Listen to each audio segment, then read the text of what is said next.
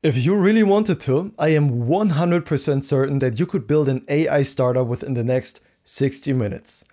And the reason is, it is literally all out there that you need to know to get started.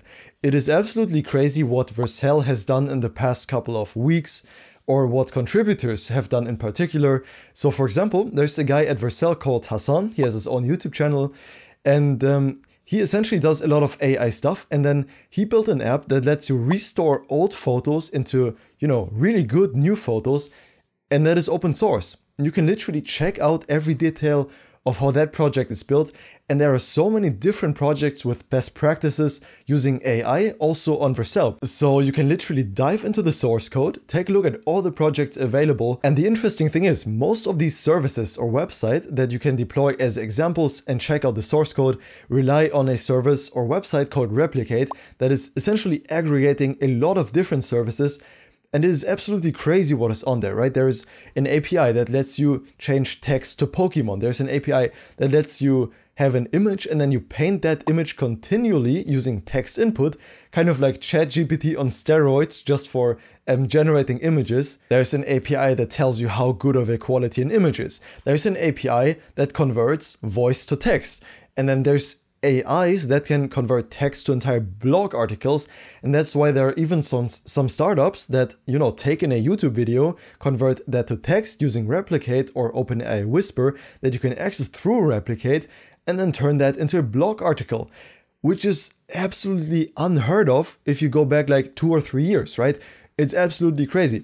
And with Vercel templates, you have the possibility to explore all the source code that you need if you're interested in building an actual AI startup. Now sure, there is a debate here to be had about vendor lock-in using Vercel templates, right? They make it so easy that it's very, very tempting to just stay using Vercel, and most people do. I myself pretty much only host in Vercel, and that's totally fine. However, you need to keep in mind, if you're worried about vendor lock-in, especially with Vercel, you could just take the source code, make some changes to it, because sometimes it is kind of Vercel specific, especially in the edge functions case, and then, make some adjustments and deploy it to AWS, for example, which will probably be cheaper if you scale this to a lot of users. And I think one of the best things about these templates is that you can really get a grasp on how to write good code for your projects and how to scale them well, right? Because in most of these projects, there are some really interesting best practices implemented. Take this project, for example, that allows you to put in a Twitter bio and then kind of refactor in coding language, or paraphrase, I guess, that section into a different tone of voice using GPT-3. Instead of taking the prompt, sending that over to OpenAI, taking a couple seconds to internally process that, and then send it back to the user and display it, instead, what you can do is actually create a stream. So you kind of like ChatGPT, if you've ever used that, right? It doesn't internally think like 10 seconds and then give you the whole response.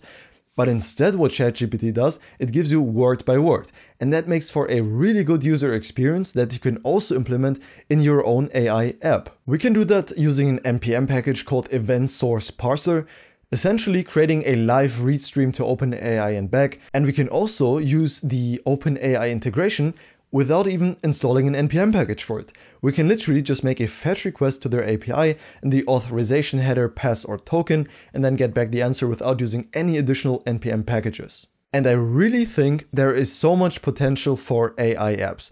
Now, I know some people are also annoyed by the whole AI topic, and I totally understand. Personally, I'm very enthusiastic about AI and the possibilities it gives us, also as developers, but I totally understand anyone who is also kind of, annoyed by the whole AI shtick, because yes, in some instances, it can really be annoying. It's not very smart in some cases, but I think AI as a whole bears so much potential for great stuff that you can build easily and, get like 500 or 1,000 users just as a kind of side project, because you can learn from these guys who did it, because it's open source. Everything is out there that you need to know. And if you have a good idea, that's what it's about, right? It's not about the best code or anything. It's just about having a cool idea, finding a model that works for that idea, building a little app deployed to Vercel, and before you know it, the app might have like 500 or 1,000 users. It's entirely possible. And why not try, right? You can just try. If it doesn't work, well, you still got the experience from developing the app, and you could put it on your portfolio as well, right? Even if it doesn't work, if it's a cool project, you can just put it on your portfolio.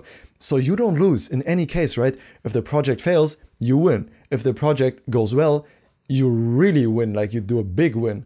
It's kind of a win-win. Just try it out. This video is not sponsored. I'm just generally really amazed by all this technology that is available to us as developers, open source. We can just look into it whenever we want and implement the code we like ourselves.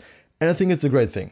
That was all I wanted to share. If you really want, put the timer at 60 minutes right now, get it started, go out, build a cool project, and then in 60 minutes, see where you are. And I bet you are way further than you were when you started watching the video. If you're taking action, or if you don't want, that's totally fine as well. But if you do build something cool, let me know. All right, that's all I want to share. Thank you very much for watching. I'll see you in the next one. Have a good one, and bye-bye.